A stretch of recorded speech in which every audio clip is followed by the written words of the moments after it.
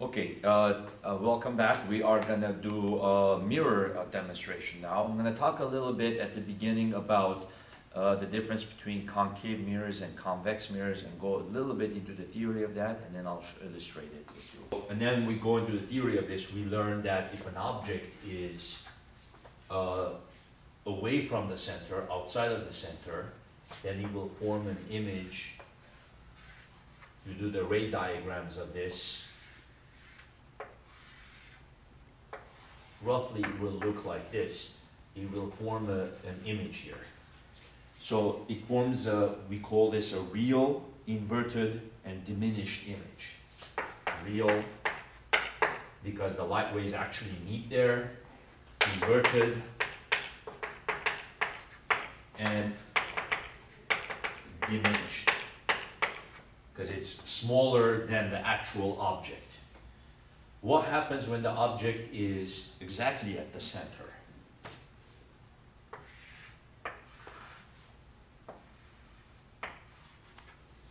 Then you do the ray diagramming. You go straight, you go down, you go through the focal point, you go like this. And if you do this good, you'll see that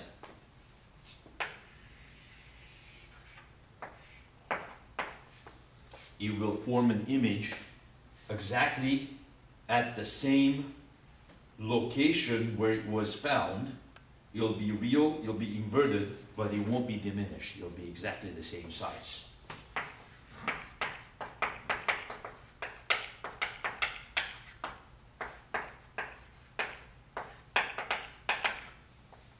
Okay.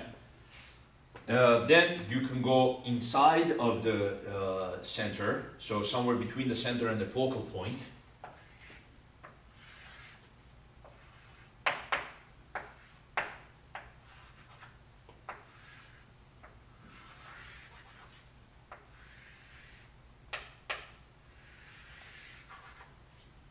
Okay, and what's going to end up happening is that the image should be, if I did it right again, the image is going to end up being outside of the center, and it'll be like this somewhere. So now the image is also real inverted, but it is enlarged. The image is bigger than you. Okay, so it's called real, inverted, enlarged. Enlarged. The next option that's left is being at the focal point and being on the other side of the focal point. Okay? Well, let me do this now. Let me show you what happens when I'm inside of the focal point, and then I'll show you what happens to the focal point, and then we'll actually demo it. So, come over here. If we are at the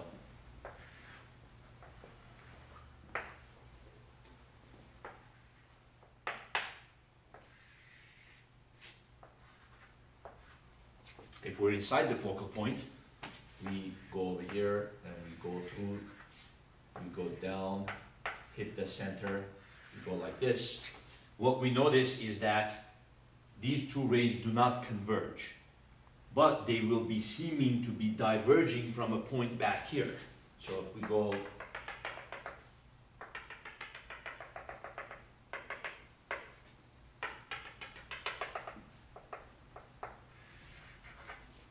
so this is a virtual image. This is sort of the same kind of image that you have in a plane mirror, the ones that you use at home. You look at yourself, but now it's an enlarged version of you. So it's going to be a virtual, enlarged. It's quite bigger than you, and virtual enlarged, and it would be upright. So this time you actually see the image of yourself upright. So now notice what happened. When we went from between the center and the focal point, we got an enlarged image back here, but it was real image. But when we went to here, now it became a virtual image. So what's going to happen exactly at the turnaround point? The focal point is the turnaround point.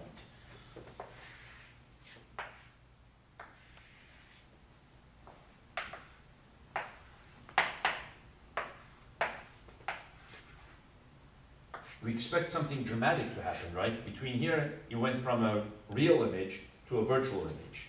Well, the rays will come.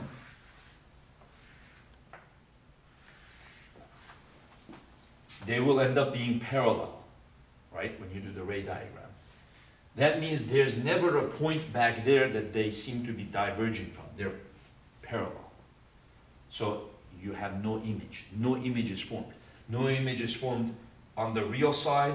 No image is formed in the virtual side. So you would say no image. What's the use of that? Well, the use of that is that could be a great way of finding the focal point. You get any kind of a curved mirror, concave. If you want to find the focal point, just find the point where there's no image. And then double that, you get the center. You get the radius of curvature. You can do this on any kind of like if you have a spoon at home, any kind of a curved mirror, you could move it, find the point where there's no image. That's the focal point. Double it, you get the center of the curvature. So now let's illustrate these. Okay, I'm going to get a concave mirror.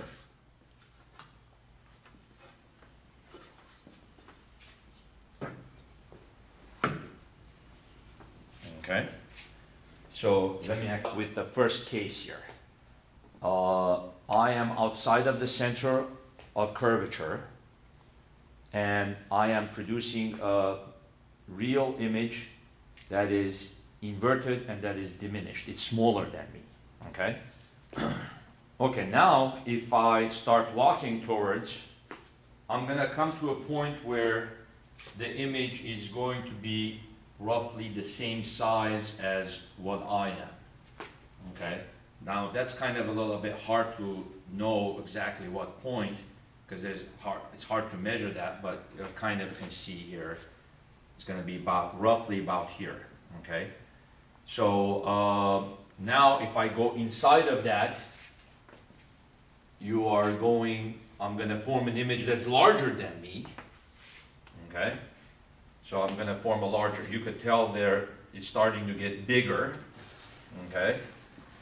And if I go my face here, you could see here, it's, let's see here. Yeah, you see, if you look at, focus on my face, that face, it's a pretty scary face. It's larger than me, and it's inverted. If I go back, let's see if I can find out.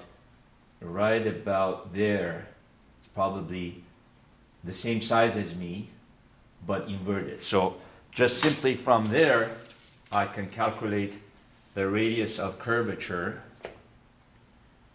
about here. So roughly speaking, about 100 centimeters, about a meter is the radius of curvature, okay?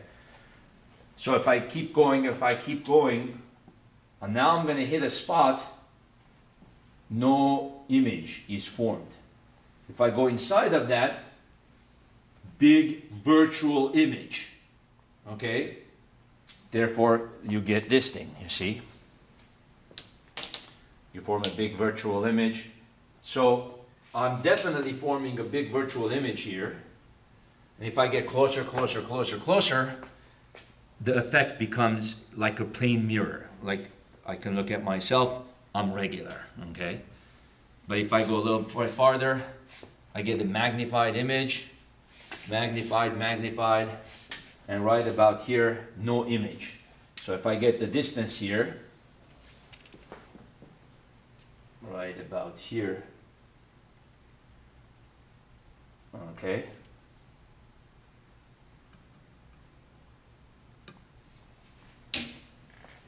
So it was about 60. So if I double that, that's 120. So just from ballpark measurements of this, the focal point is roughly between about 50 to 60. And then if you double that, you get a 100 to 120 is the center of the curvature. So that's the radius of the curvature.